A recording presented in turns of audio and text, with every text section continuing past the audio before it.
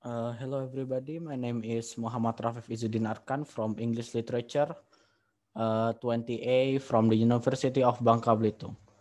I would like to talk about my experiences and how I learn English until now and how I want to focus uh, on learning English in University of Bangka Belitung. So a little bit of story time. I actually don't quote unquote learn English, but I'm more I'm more of an I'm more of adapted to English.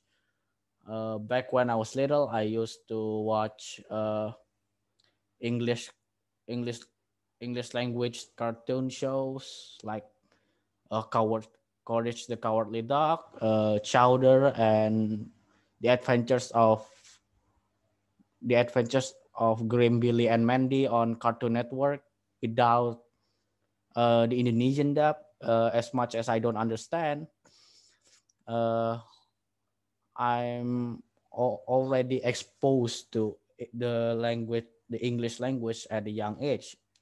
It also helps that I'm starting gaming back when I was young as 3 years old. So that's when I was first exposed to the English language.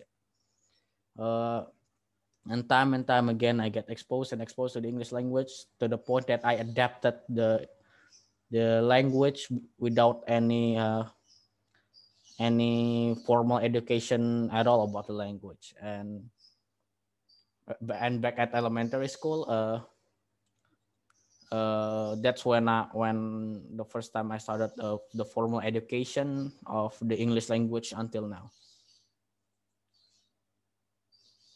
Yeah, that's exactly it exactly. I don't learn English in a formal sense, but I adapted to it because I was exposed to the language at a very young age. And my strategies on how I will learn English in the University of Bangka Belitung. I think I'm going to more rely on other medias rather than the lectures itself. Of course, the lectures itself is very useful overall, but uh, I'm I'm learning English from other medias uh, rather by demonstrating it, listening to other people talk, or talking to people in general on the internet, which something that I often do. Yeah, I don't have any like a structured strategy to do it, but I'm just winging it.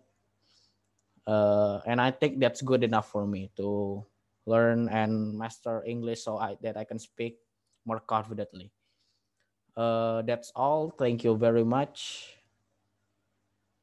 Thank you very much. And see you next time.